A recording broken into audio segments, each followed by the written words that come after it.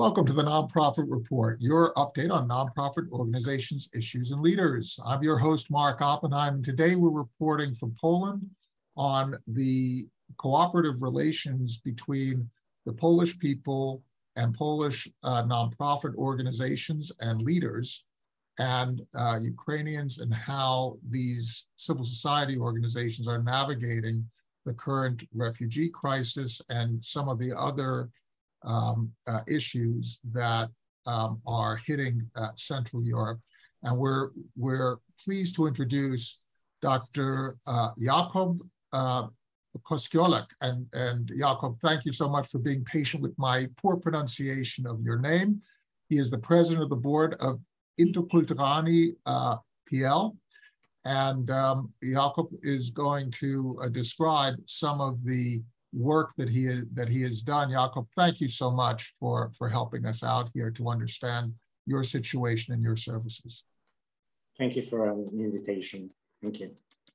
So, Jakub, could you talk a little bit about the origins of your organization and its services? And please switch to Polish. I am sorry that I don't possess the language, but Jan is helping us out. So please describe how you and your team founded the organization and the services that you provide. I represent the organization which is called Interkulturalni PL, and we were established in Kraków in the year 2010. And this was triggered by the fact that we noticed the need to support migrants, because already back then we saw that there was an increasing number of persons from Ukraine, migrants who were settling in Kraków, so in our city. And we looked at our aim was to tell the city, so all the city authorities and organizations and institutions, that we're talking here about equal citizens who may have some specific needs. What we did is we run some monitoring, looking at how exactly the various agencies of the city were coping with migrants, and based on that, we made certain recommendations. We also run a number of study visits to other European cities to see how they did that, and based on that, we developed a plan on how to best integrate the migrant citizens into the city. And we were the first, Kraków was the first Polish city to have such a plan.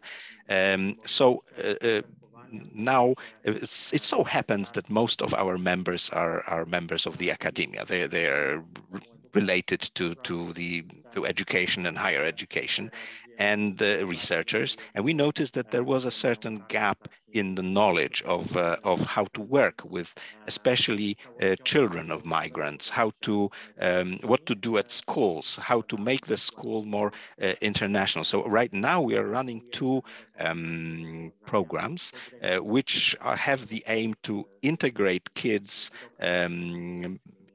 mainly in the school, but also in other institutions, and to look at it very holistically. So we are developing solutions. We're developing handbooks. These are addressed also at the kids, so Ukrainian and Polish kids, to make the institutions that the children are dealing with more international, more open. Culture is a continuum, right? So that culture is an exchange. It is bi-directional, multi-directional.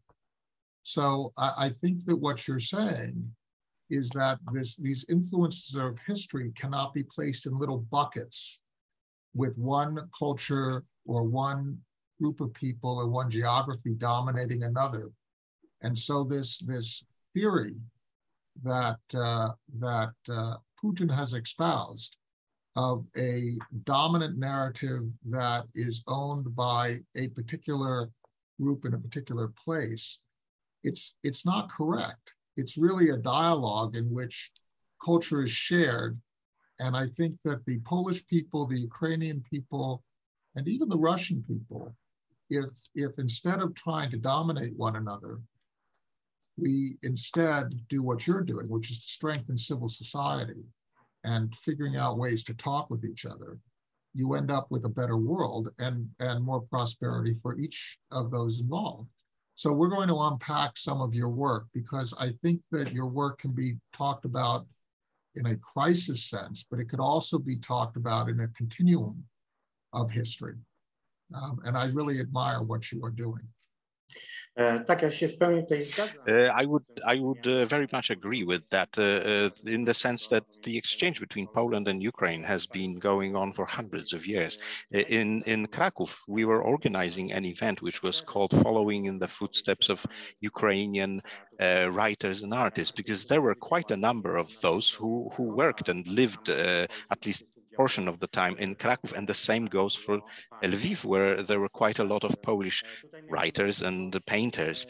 With Russians, I am not so sure, because they have lived for centuries in the tradition, in the traditional belief that they are the dominant culture, and their idea is to consciously disparage or diminish such cultures which in their opinion constitute part of Russia or part of Russian culture. And they've been doing that to the Ukrainians for quite a long time. There was Russification. This is a word that is used to express this. For instance, forcing Ukrainians to use the Russian language. And in the 60s, there's this phenomenon which is called the shot generation or executed generation. The generation in the 1960s that were under pressure not to express Ukrainian identity. So there is this vision where the Russians believe, or there is a narrative that very strong, that expresses the belief that Ukraine does not have the right to exist as a cultural identity and does not have the right to exist as a territory. It is perceived from that point of view from Russia as just part of Russian culture and Russian state. I believe that this is a very human thing. And what I mean by that is cultural chauvinism, whether it's Europeans to the African nations where Europe colonized the African nations, or the colonization of the United States by Europeans, or whether it is the Japanese or the Han Chinese attitudes towards other ethnic groups. We see this constantly in us, in people. And I think that us all have to understand our tendency toward being chauvinistic to others and to build bridges like you are doing. Tak, zdecydowanie. I would say yes, very much so. There were some examples of colonialism, and it has to be said that in the 90s in Ukraine, there was, among the writers and thinkers, there was this idea that they would need to perceive Ukrainian culture, Ukrainian country, both as post-colonial, really, as post-colonial to the Russian Empire. And the writers and especially thinkers, intellectuals in Ukraine very quickly realized that they need to focus on renewing, as it were, the Ukrainian identity through culture, among other ways. The Ukrainians at that time, I'm talking about the 1990s, witnessed some support from the West, notably Poland and Germany. So those who were creative in the areas of literature, for instance, could find some sort of window to the West, some sort of valuation, some sort of place where they could exist outside the area of the formerly colonized place. So this was their window to the world, and the Russian the culture was very dominant. It was in Ukraine. It was it functioned as you could see the renewal very quickly in cinema and literature. Back in early 2000s when I visited, that was before this renewal started to gain momentum. I visited Kyiv, and in the capital of Ukraine, it was actually very difficult to find a bookstore that would sell books written in the Ukrainian language. So this has changed tremendously right now. And this change was parallel with the shift from, it's similar to a post-colonial process where the Ukrainians learned to believe that their cultures, because we have the Ukrainians and we have the rest of the world, but they also kind of were in many ways believing that their culture was not on a par. And this is when they found out that, yes, it is equal as culture. This is the movement that really started in the 1990s. This is, you are making a fantastic point, Jakub, because when you look at that, in that sense, the embrace of communication with the West is less about the West and more about finding an equilibrium so that Ukrainians have space to define themselves, isn't it? Before I go into details, I'd like to say that as we focus on the exchange and the integration, focusing on children, but of course holistically, so we include the families that the children are in. But we have to keep in mind that the Ukrainian migrants have been the largest group of migrants in Poland for quite some time. And what we have to, we had time to think about it. We need to keep any work with them on equal terms. When the large influx of Ukrainians started long ago, and it was mainly young people, there was immediately some fear that could lead to serious brain drain. So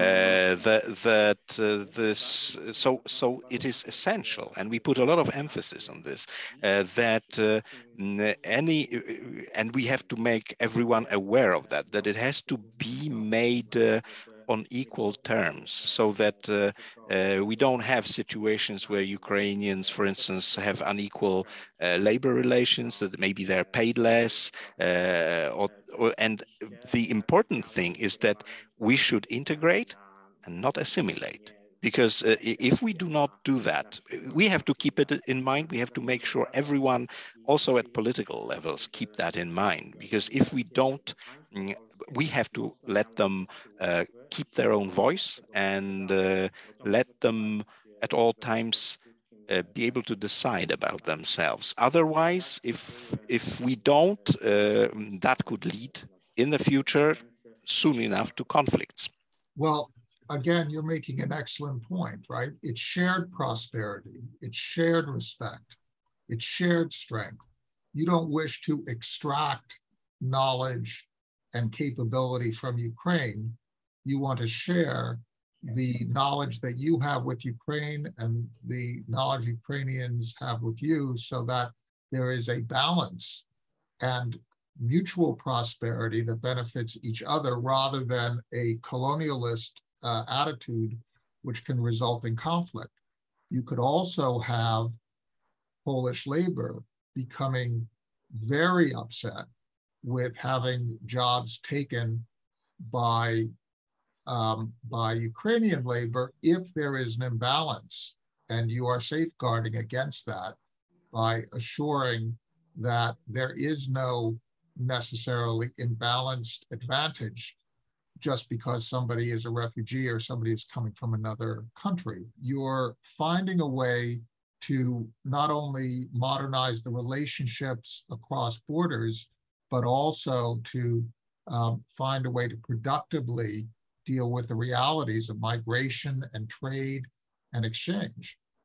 It's a very important piece of work that benefits not only Ukraine, but also Poland and all of Europe. Now with the refugee crisis, it's taken on another complexion. dla uciekających.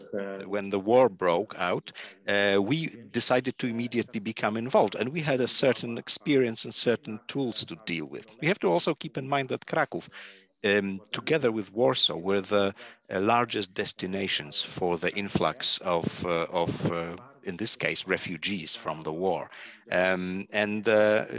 We decided to do something real, and because of the experience, we managed to be quite effective. Already on the 24th of February, we decided to establish, together with about a dozen other organizations, mainly NGOs, the Open Kraków Coalition, which is a grouping of organizations which has now more than 60 members.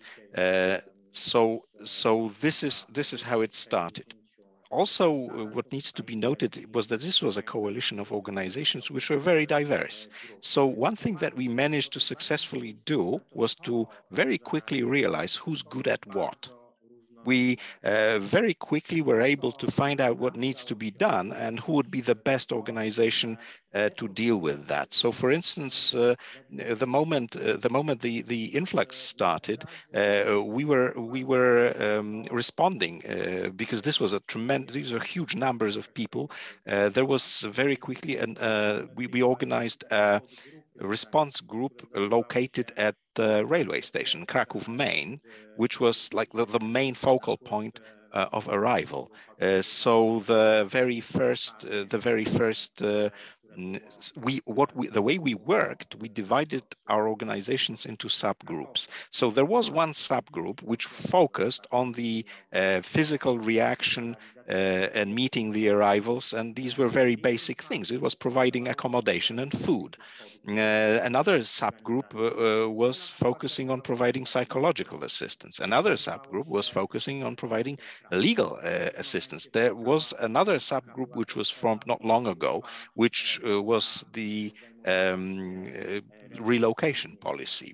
I was, by the way, the coordinator of that subgroup, and this proved to be a very difficult subject to deal with, because on the one hand side, there were a number of cities and organizations throughout Europe which declared that they were willing to accept and host Ukrainian migrants. But from what we've observed, a very large number of the refugees are not willing to relocate. They want to stay close to home, if possible. Many of them believe that the conflict is not going to last long, and if so, they would like to return home as quickly as possible.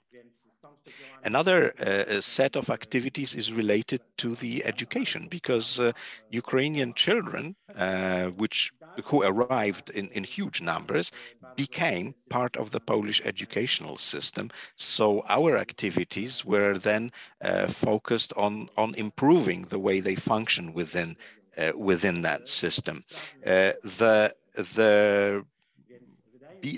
Us being a grassroots movement allowed us to react very fast, but it has to be emphasized that we had at all times good cooperation with the city of Kraków and all of its agencies. That, thanks to fast reaction and to good work with the city authorities, we managed to avoid a humanitarian crisis. At the moment huge numbers started arriving, we have to also emphasize that the individual citizens of Kraków played a very significant role, because especially early on they were simply providing shelter to migrants. They were accepting them in their homes, and it has to be emphasized that without the help of individuals, of the inhabitants of Kraków, who provided immediate shelter, we wouldn't have been able to do this. This is one of the few large-scale migrant situations where we managed without building camps, as it were. We did have reception points, but the vast majority of the people who arrived found initial place to stay in people's homes. So given the total number of people who arrived, all the hostels and hotels and the dormitories would not be enough to house that many people. It's barely comprehensible to Americans. Krakow's population increased by 10%. It would be as if in New York, our population increased by 1 million people over, in a very short period of time. The same thing for Los Angeles or any other American city. And we have our own difficulties with migration. It is wholly admirable what has been done. And I know that a lot of this is about volunteering and people spending their own time and even their own money to help others. But you also need some funds to help you coordinate this effort. How does the money work? Where are you funded from? To znaczy początkowo myślę, że well, initially, that is all true. Initially, no one had any money. It was just volunteers and commitment of regular people. The response was tremendous. There were collections, money was collected, things were collected. We had a point at like a collection point at one of the largest stadiums in Kraków, and the number of the amount of things that people brought was huge. Nobody expected that. It was actually quite surprising. Well, also no one was expecting such an influx of migrants, but the reaction was tremendous. And it was actually possible in the initial period to operate without external funding. However, I'm a realist, and everybody knows that in a situation such as this, there's a crisis, there's tremendous interest, the emotions run high, and there's a lot of help. But as time goes, the interest will wane, and there will be less involvement and engagement. So the challenge is, how do we continue? And here I have to say that we've had quite a lot of help from international organizations, foundations, either indirectly, so money would be sent to the city of Kraków, and the city of Kraków would then redistribute it to NGOs, or some NGOs received funding from abroad directly. So I have to say that the international community reacted quite strongly and very positively. And our organization as such does not collect money, but I know that many of our members do have such sources of funding. They receive funding from abroad. It is all about human beings responding to human need. And the funding is all going to civil society. It's not going to perpetuate war. It's basically to respond to human need. It is very admirable. And I'd like to thank you for sharing your experience with us, and to thank also all of the people who are supporting you, because your struggle and your contribution is really as a representative for us all. We should all be doing more, and perhaps can in the future contribute in some small way to your efforts. Thank you so much, Dr. Jakub Kościółek. Please thank all of your volunteers, all of your funders, your entire network for supporting these people in need. And thank you, as an American thanking a Pole, for all the work that you are doing on the behalf of civil society. Thank you. Dziękuję bardzo. Dziękuję bardzo. Thank you very much for the invitation, and I will surely pass on your thanks to all the volunteers and to all the persons who are involved in this. For me, I think it's very important, and that follows from the fact that we had this meeting, that there are people who are willing to talk to us about this, who are willing to talk to people who are doing something positive about that. And it's also very important for US citizens to know about this, especially the US citizens, because the US is a country very close to me, because I was a Fulbright student in Washington, D.C.